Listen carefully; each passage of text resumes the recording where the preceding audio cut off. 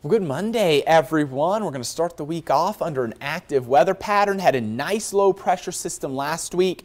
Same sort of setup this week with a few changes. Let's quickly get the details here. So there's the low. You see it to the south and west of us. It's on the way. Now out in front of this system, yeah, maybe a scattered shower, rumble of thunder possible this afternoon, evening into early Tuesday morning. Now again, this system's slowly working its way north, so it's not going to pass through until tomorrow night into Wednesday. That's when the most steady rain is going to move in. But by tomorrow afternoon, in front of this system, scattered showers and storms will set up, and then as you can see, most of the widespread precipitation Tuesday night into Wednesday. So remember last week we had that strong low as well. This one here could be just as strong, maybe stronger, bringing some nice rain. Here's the difference though. Last week's low was tracking a little further west. It kind of went in this direction here. That put us in western Montana under the bullseye for the heaviest rain. Watch this one. That's going to track further east. So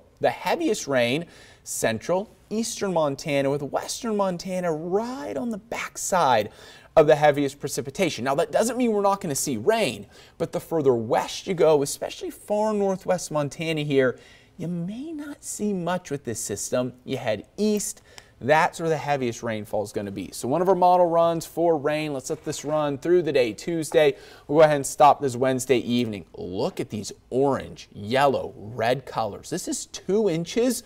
2.5, potentially some areas up to 3 inches of rain. Very heavy rainfall. Notice here, western Montana, we're on the back side of it, all right? So kind of looking at where the heaviest rain falls for us, that Highway 93 corridor from the Flathead, Mission, Missoula, Bitterroot Valley, east of there, could see 1/4 of an inch, 1/2 an inch of rain, all right? Head west of there, that's where you're generally looking at more of 1/10 of an inch of rain. So that's going to kind of be the boundary how this sets up. It looks like, again, heaviest rain Tuesday night into Wednesday.